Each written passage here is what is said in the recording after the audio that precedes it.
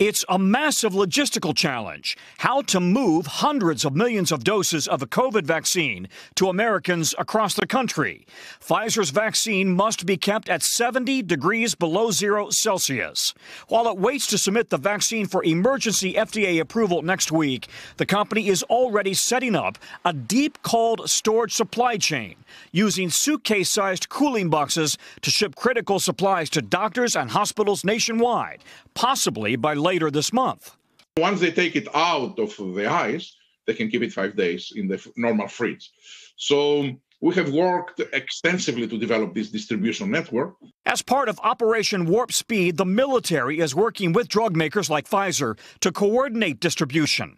So once you say execute, how fast does it get out there? Within 24 hours. Do you have doses of vaccine already stockpiled? Yes, we do. Pfizer says it will ship doses from its facilities in Michigan and Wisconsin. With each person needing 2 shots, the company expects to have enough for 25 million people worldwide this year, another 650 million next year. In North Dakota, where they are suffering through the nation's worst COVID death rate, health officials are already working on getting the vaccine to remote corners of the state. We did identify locations throughout the state that have ultra cold chain storage capacity. A U.S. advisory panel has already laid out who could get priority in receiving a vaccine, starting with frontline doctors, nurses, first responders, and nursing home workers, then people of all ages with 2 or more risk factors.